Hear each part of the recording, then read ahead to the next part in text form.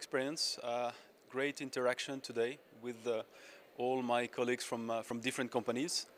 Always interesting to share different views.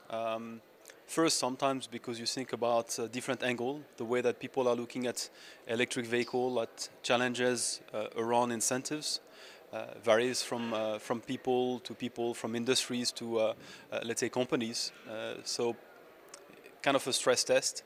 At the same time, it also shows how interested and passionate most of us are still looking at all the challenges lying ahead for two-wheelers, whether they are about electric, whether it's about BS6, whether it's even about consumer pattern change when they look at not only commuter but leisuring, biking.